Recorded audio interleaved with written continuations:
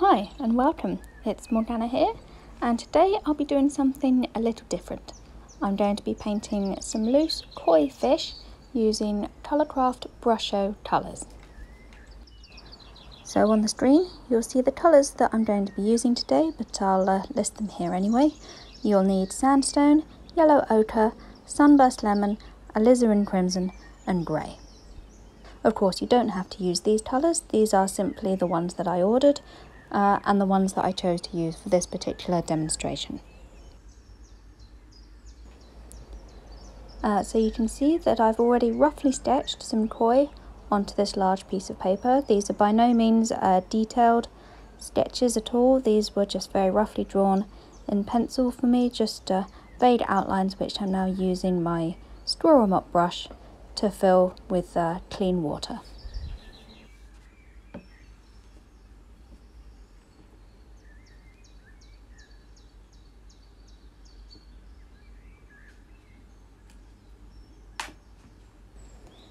And now that my outline is fully wet, I'm going to be coming in with my Brusho pigments. This is yellow ochre to start, and what I've done is I've used a corkscrew to poke a hole in the top of each little pot of pigment so that you can just dust it on like you would with icing sugar or something like that. This is now sunburst lemon going on here, some nice earthy colours to start off with.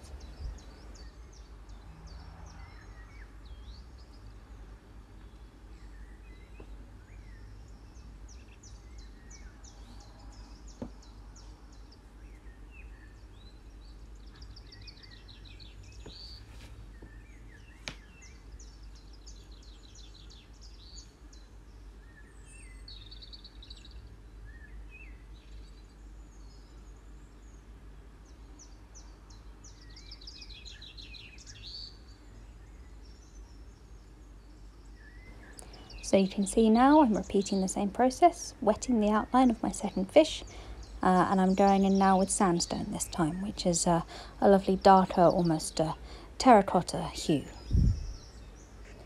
You really don't want to be too precious with this stuff. It's wonderful for anyone who's just starting, because you honestly just pop it on and watch it do its magic. It really is, I think it really is superb.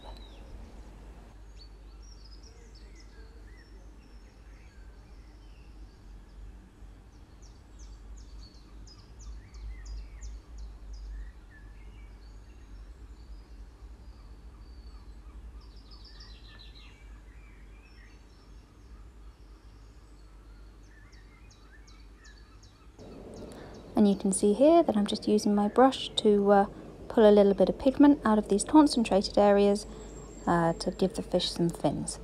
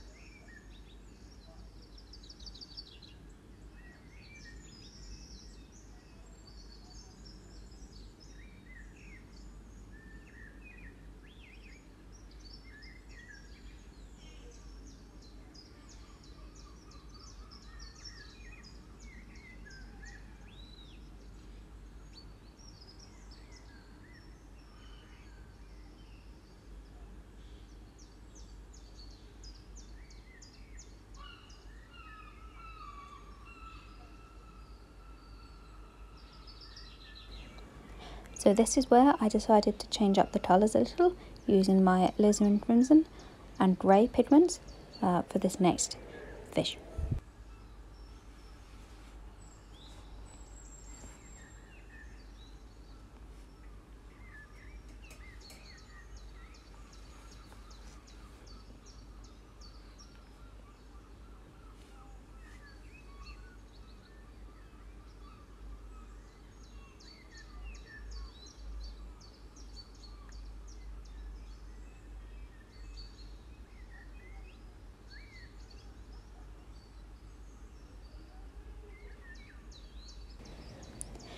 As you can see here, this grey colour goes on really well and it splits out very quickly into a myriad of different shades, which makes it so much fun to use.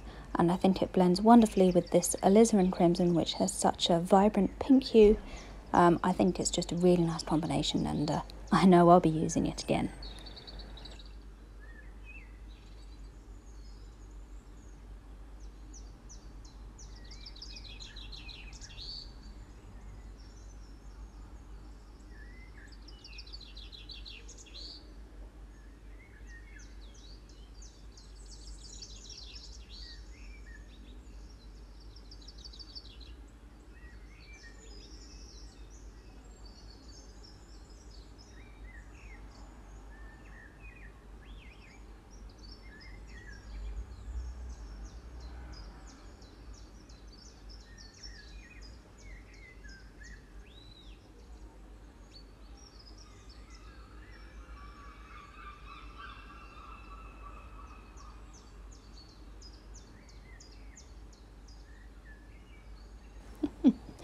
Oh, apologies for my little concentrating face popping in there.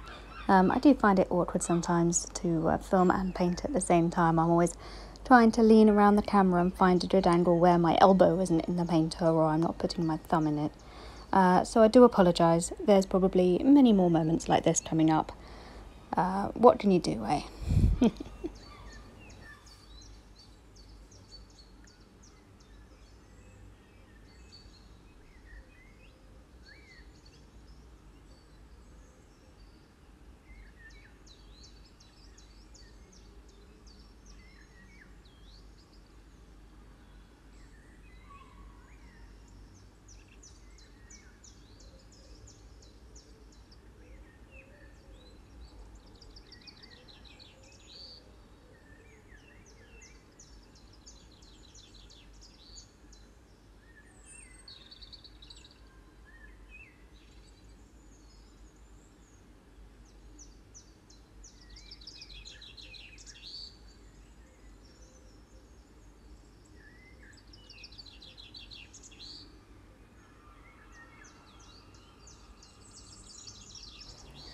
So for fish number 4, I've gone straight in with sunburst lemon, and as you can see, I'm sprinkling it so liberally all over this chap because I want him to have such a bright summer sunshine hue.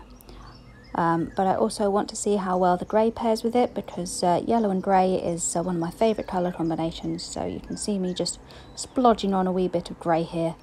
Struggling to reach around the camera tripod again, but yeah, yellow and grey for this chap.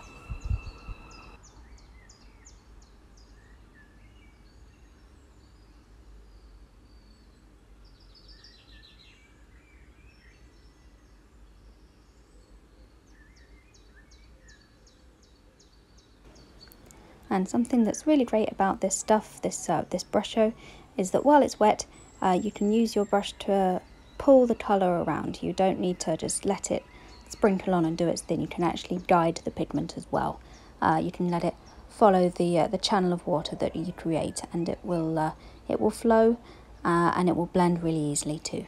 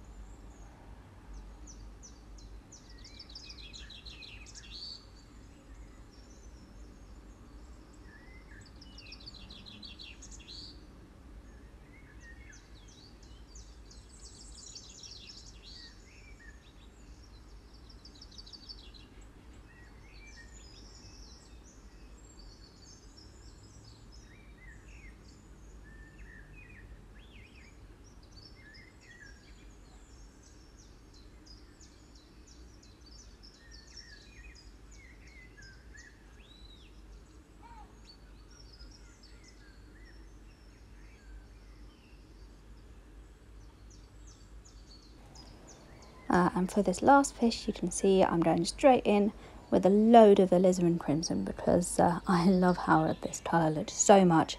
You can see it really brightly sort of flowing and splitting out so beautifully.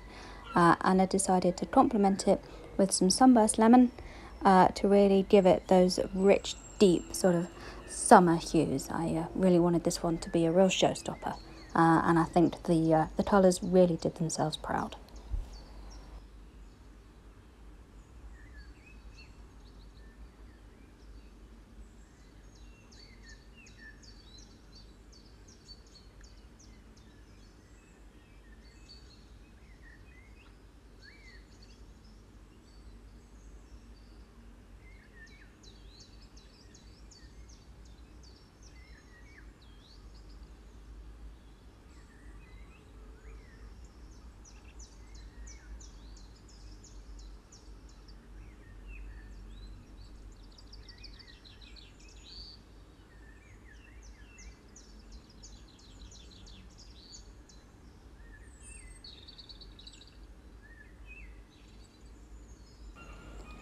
So there we are. I've done my final adjustments to the colours on these fish. I'm happy with where they are at the moment. So the next step is to let these dry fully, and then I'm going to go in just very simply with my fine liner and add a few little details that's really going to bring them to life.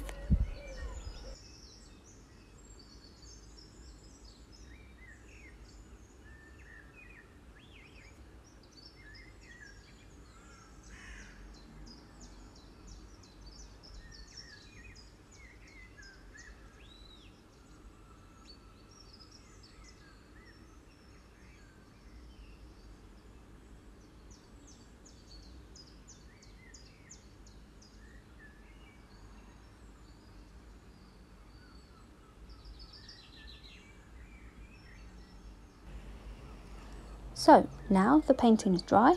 I'm going to go in with my Faber-Castell Pit Artist pen. This is a fine liner in black, 0.5 thickness, so very, very fine. And I'm going in and I'm just doing some little details on these fish. You can see just going around and putting a few outlines in, nothing too drastic, sort of halfway between outlines and shadows really. I'm not outlining all of them. I'm just putting a few edges in here, trying to incorporate the white of the paper into the shape of the fish as well. You can see here, particularly on this top left one, I've left quite a lot of white on him, which I think worked really nicely, darkening some of those edges. And you can see on the bottom left one there, I've given him a little face as well. They're all going to have eyes, and they're all going to have whiskers.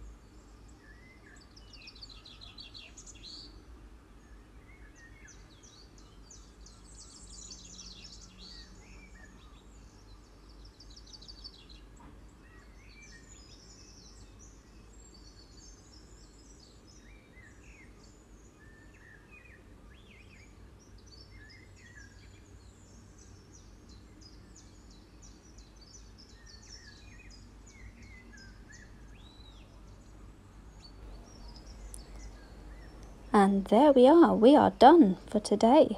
I hope you enjoyed watching this tutorial. I hope this inspires you to give it a go.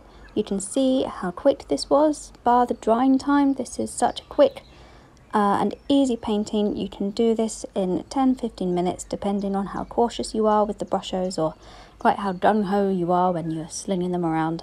And then yeah, you can see just little details popped in with the fine liner really just bring these fellows to life. I'm really pleased with these. I think they look lovely. I hope they inspire you, and I hope they inspire you also to like this video and subscribe to my channel for more art tutorials or more demonstrations like this. So yeah, thank you very much everybody. Bye!